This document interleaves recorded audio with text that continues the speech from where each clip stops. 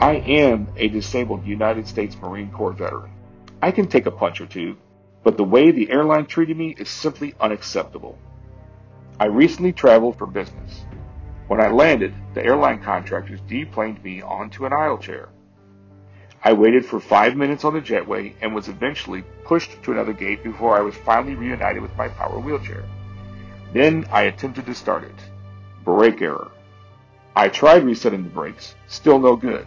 It had been working just fine before the flight, and I was told to go to baggage claim to report the problem. The baggage claim staff couldn't help me get a wheelchair repair person. Someone will call you within 7 days, they said. No, I'm here on business and I need my chair to get to my meetings tomorrow, I explained. They agreed to have someone look at my chair that night. There were no manual wheelchairs available to get me to the hotel, so they put me back into my broken power chair and pushed me into a taxi van. A few hours passed and no repairman showed up. I contacted their repair company and was told someone would be here within a week. A week? I wasn't going to sit here and wait for a week.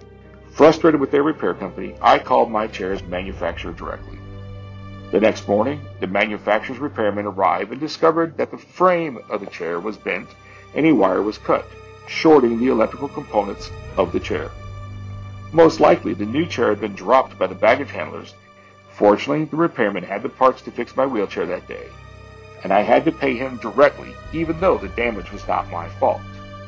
By the time my chair was fixed at 6:30 p.m. that evening, I had missed all of the meetings from my business trip.